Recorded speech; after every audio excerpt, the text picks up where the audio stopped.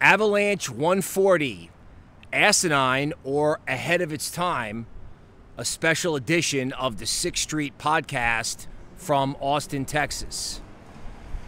Let's go over the history of Avalanche, right? Starts at $8, goes to $140. Then off FTX, it goes from like $100 to $30 in, I don't know, a couple weeks.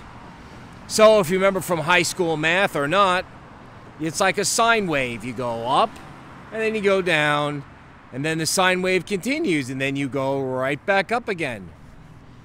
High school physics, speed, magnitude, and direction. What goes down one way goes back up the same way. So you know how they say, stairs up, elevator down?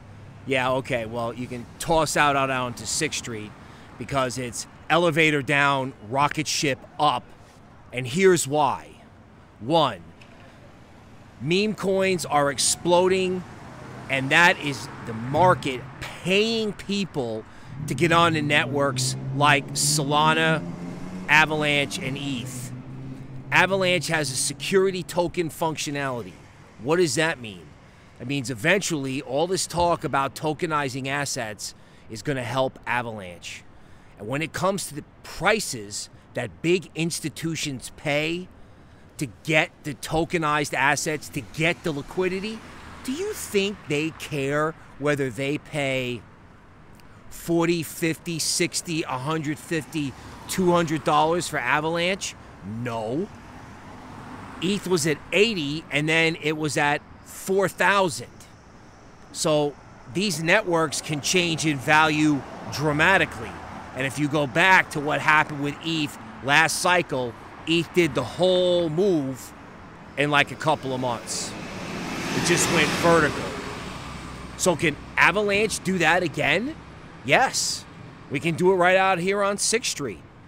You know, Avalanche went from like 20 to 40, and everyone's like, oh, wow, that was, good job, Bill. And listen, to my friends in Patreon, where you should be, link down below, I appreciate the love. One of my guys in Patreon's printing money. Avalanche is his second biggest holding. And everyone's like, oh, it's up too much. I can't buy it. Oh, I should take profits.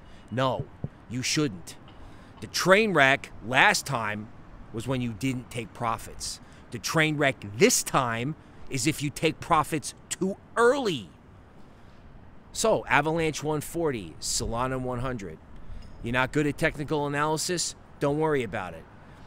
Find the all-time high in your coin, and that's where it's going. If there's a narrative behind it, which there is in Avalanche, boom.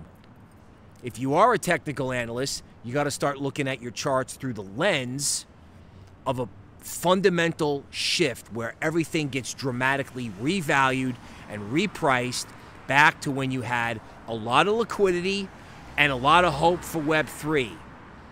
People in Avalanche may not want to hear this, but when that Solana phone disappeared off the shelf, that changed everything.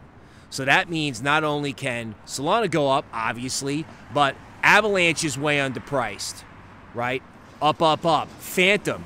On the day this video was recorded, ICP was up 42%.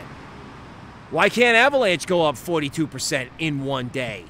Especially if it's 140 is the target. Oh, and by the way, to end the video, check out the Patreon, link down below, and that move to 140 in Avalanche can happen a lot faster than anybody thinks.